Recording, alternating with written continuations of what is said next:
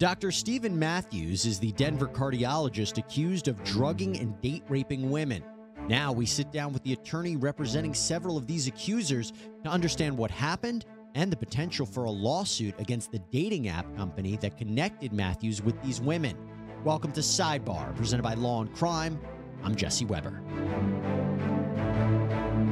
Dr. Stephen Matthews, we haven't talked about him in a while. He is the 36-year-old Denver cardiologist who has just pled not guilty to charges related to drugging and raping women.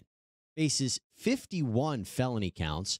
He's accused of, as early as 2019, matching with women on dating apps, and then he would meet them and allegedly slip something into their drinks. They would black out or become disoriented, many become violently ill, and they wouldn't remember much of what happened. But some women have said that Matthews sexually assaulted them. So he was first arrested in March of 2023 with respect to one woman, and then arrested again after more accusers came forward to authorities. And now he is criminally charged with respect to 13 women. He's being held in a $5 million bond, and his criminal trial is scheduled to begin March 4th, 2024. This comes after a judge determined that there was sufficient evidence to move forward with a trial against Matthews. Also, interestingly, Matthews agreed with the Colorado Medical Board to suspend his medical license as his case makes its way through the criminal process. Right now, I want to bring on a very special guest.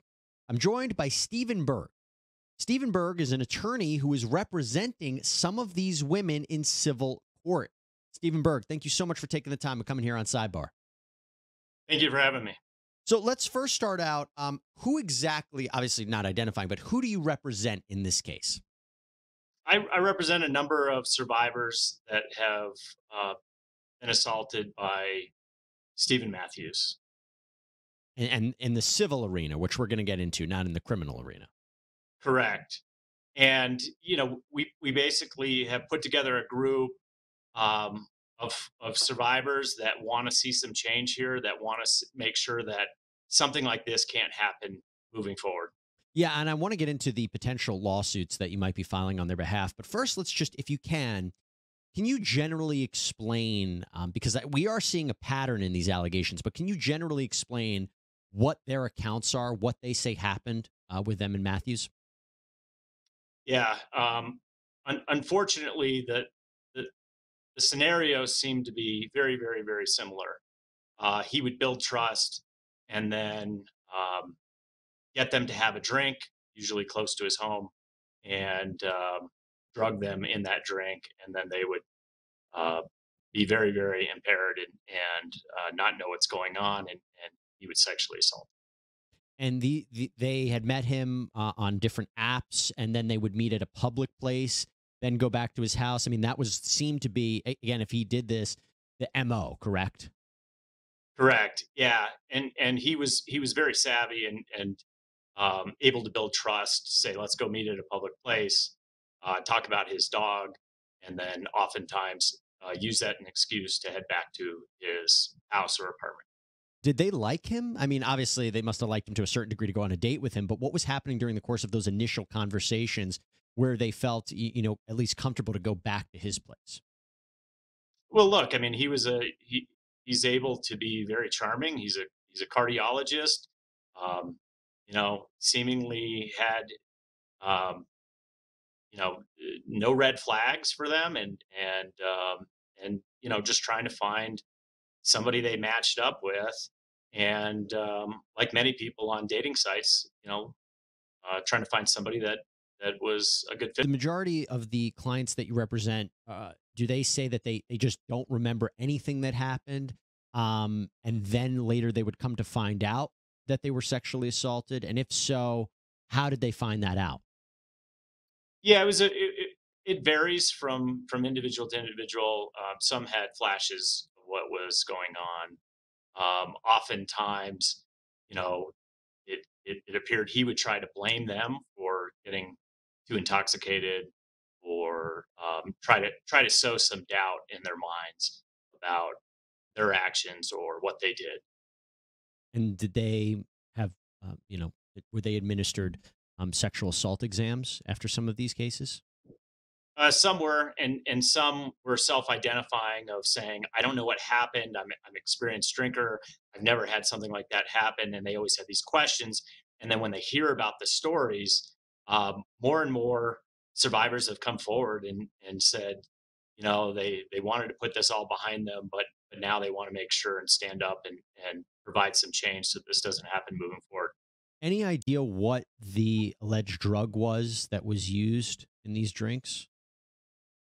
I'm not aware of what that is. Hmm. Um, many of the drugs clear the system in short amount of time, and so have no idea what that would be. What allowed them to go forward? Because obviously, it seems to me that when there was one woman who came forward, then others seem to feel comfortable to say what happened to them. Is that the same situation for your clients? Yeah, to take on a cardiologist and to stand up and really have a credibility dispute on many of the occasions is very, very worrisome for many of these survivors of no one will believe me and he'll be able to just ruin me. And so I think it was really powerful having the first survivor come forward and having everybody see it.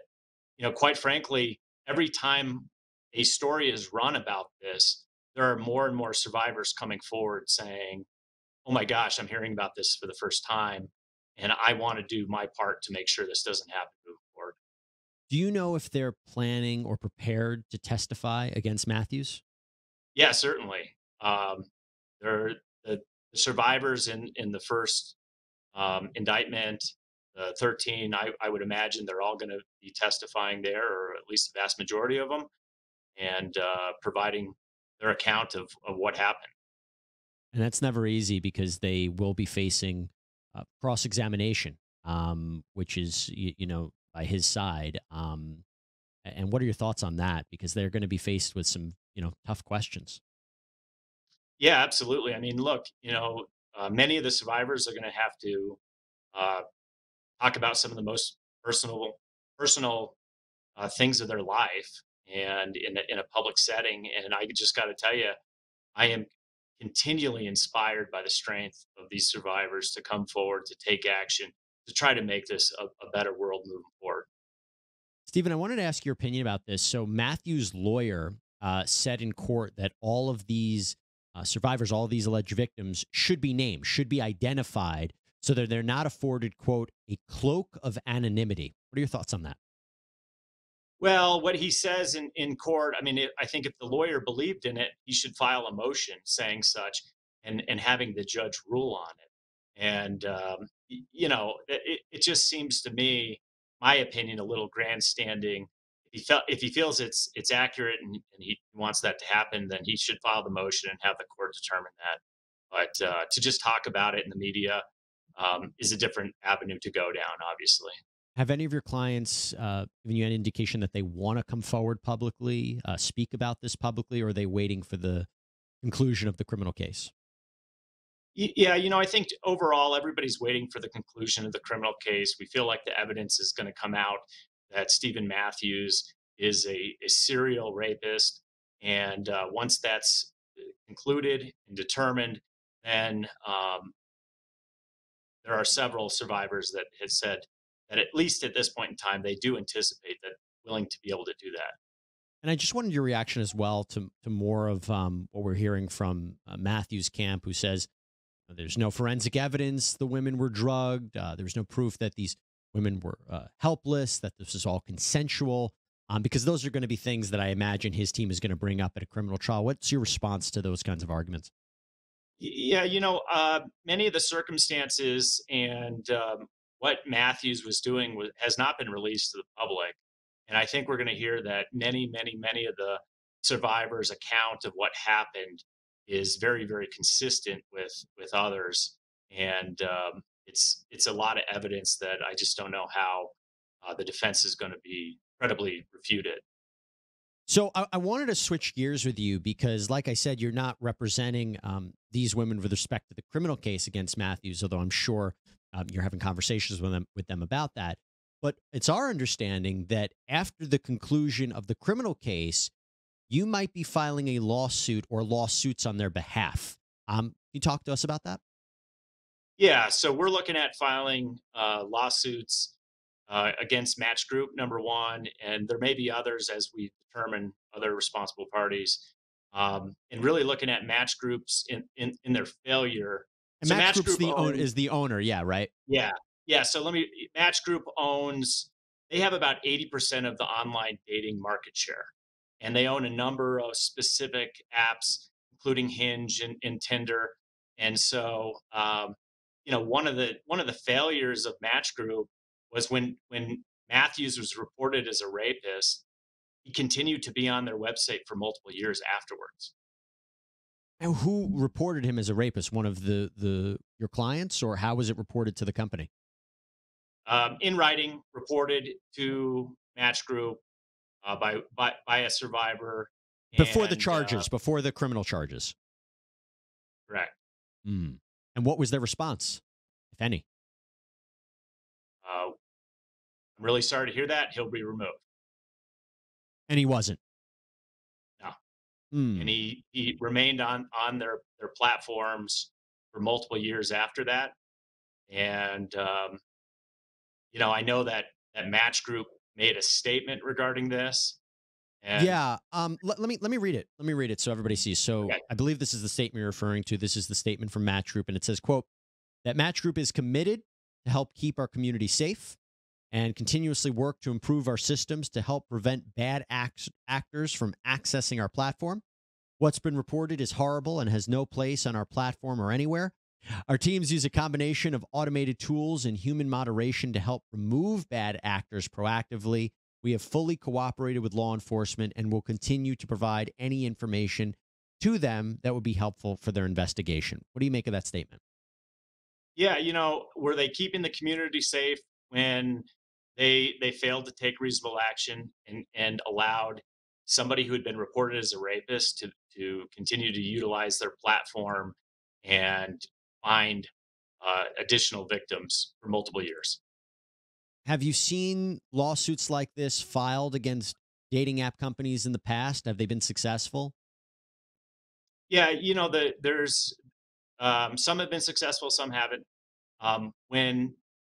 When they have explicit knowledge of and somebody's been warning them, majority of those has been successful. Now there is a 230 immunity for internet platform companies, and there's an analysis on whether they're net neutral or not, and that's going to be obviously a fight in our case, and we're prepared to go down that route. If Matthews should be found not guilty at his criminal trial, would you still bring this lawsuit against the Match Group? Yeah, I mean, I think that there's going to be an overwhelming amount of evidence that shows he is a serial rapist, and given that every time the the media covers this story, there's more and more women self-identifying and coming forward, and so I anticipate that there likely there's going to be another group of victims coming forward, and there would be a second group of indictments, is what I believe would likely take place, Mm. even if he was somehow found not guilty in the first one. Oh, that's so interesting. What would you say would be your biggest challenge of trying to find Match Group liable in this case? I think the internet platform 230 immunity, Yeah, of saying that they have, that's I think that's why they've failed to act on so many times, is they just rely on that and say, really, we don't have to do anything. I mean, there's a number because of they can't be held liable for what their users are doing on the platform. yeah, and there's a number of prior instances in news reports where rapist has utilized their platform after being convicted as a rapist, and Mm. even people utilizing their platform from jail, serving a sentence for rape. And that person was not removed. According to these news articles, this is a continual ongoing problem. And it just seems that Match Group has chosen not to do anything about it. Other than getting them to change their policies to make sure this doesn't happen, what would you be looking for in terms of damages? You know, uh, the best way to change corporate behavior is through a penalty, through compensation, so that next time when somebody reports somebody being a rapist and they say, you know what, I think financially our motive is to do the right thing here and remove the person so this doesn't be systemic. The second aspect we're looking at is, are there additional protections that can be put in place through state law? And Yeah, so we're I looking. wanted to ask you about that. My understanding is you've spoken with Colorado lawmakers about this. Yeah, so we've been having ongoing conversations about it and about the need to make significant changes in the law to provide the minimum protections for people using the apps. What kind of And right, changes? yeah, I mean, right now the current legislation talks about removing somebody for fraud. Okay, well that's helpful. They also talk about not having an auto renewal. Um, or for the dating site charging something on an auto renewal and the process to protect people using it, but it's completely void of anything regarding safety. And Mm. so, at this point in time, we think there needs to be minimum protections put in place that are mandating these dating apps to take action when someone is reported as a threat.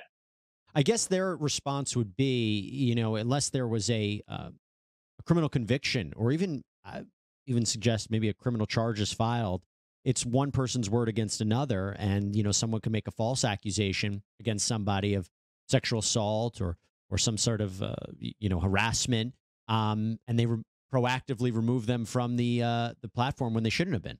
Yeah, I mean, you look at the potential risk on each side, right? Like, so Right. if somebody is wrongly accused of it, they lose access to a dating site for maybe a few months. But if on the flip side, if they fail to take any action, somebody like um, Matthews, who's been alleged to be a serial rapist, continues to be shown in front of thousands of women and is able to really target his specific next victim. You know what's shocking to me as I was looking at this story is that, again, look, from a legal point of view, he's innocent until proven guilty, but it doesn't change the fact about these allegations. Having said that, if he really did do this and it shows this pattern of behavior, we see it sometimes where someone becomes emboldened, right? You would think that, after allegedly committing a crime against one person, they don't get caught. Then they try against the second person, they don't get caught. But it's interesting that it kept going on and never felt that he was going to be reported, never felt that someone was going to come after him. I mean, that I find to be such an interesting aspect of this, and also an alarming aspect of this. The number of alleged victims of Mr.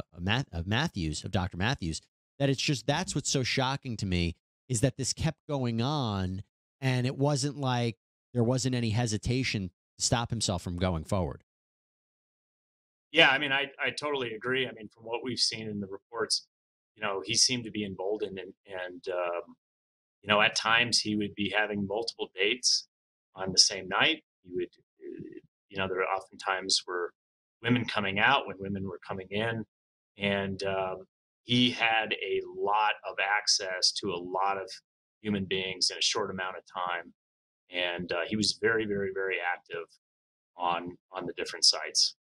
I mentioned the fact that his license has been suspended. It hasn't been revoked. His medical license could potentially be reinstated at a later date, depending on the outcome of his case. What do you make of that? Yeah, I think one of the issues in Colorado is we need a little better oversight for medical license. After he had been um, arrested on the first charge and was alleged to have drugged and raped an individual, he maintained, as far as we're aware, he maintained access and privileges to the hospitals he had, and able to continue to have one-on-one access with patients, which obviously is a huge concern for a cardiologist. By the way, your clients. other than their own accounts, do they have corroborating evidence that they were attacked by Matthews? Yeah, I mean, many of them have, text message, emails, things reaching out to loved ones right away. Others, SANE exams. Others, communications through the app as well. So, uh, on an individual basis, many have other collaborating evidence um, or to help prove up and justify what they're saying is to be accurate. Did they confront Matthews at any point about this? Some of them did in a indirect way. Mm-hmm. Um, questions of what happened, why did this happen, why don't I remember this, those type of things. Yeah. And look, his team is fighting this, but it's really disturbing to say the least about what we're hearing. And now, my understanding is you have called on other potential victims to come forward if they have similar stories. Can you walk us through how that might be going, or how you're encouraging other people if they have similar accounts with Dr. Matthews? Yeah, so our group has come forward, obviously, because we want to make sure that something like this doesn't happen again. But in addition, we want others to feel like there's a safe space. They can come forward. They can use the example that others have done and shown the strength. And many of the survivors have a certain level of guilt, self blame, and isolation that they're for this. And so getting the message out and getting just people hearing about it has been so inspiring for other survivors to share their stories. And it's truly humbling to be a part of that process. And look, I'll tell you, we've covered a number of these types of cases here on Law and Crime, and I think people's understandings of sexual assault and the reactions from that and how someone should behave or what they should do or when they should come forward, that's changed. That's changed dramatically. Doesn't mean they're not going to face those tough questions during cross-examination or tough questions in a potential lawsuit, but I think our understanding of what sexual assault victims go through has changed as well. Yeah, absolutely. I mean, everybody's experience is individual. Anywhere from denying that it happened to self-blame to then coming through the cycles. But you're right.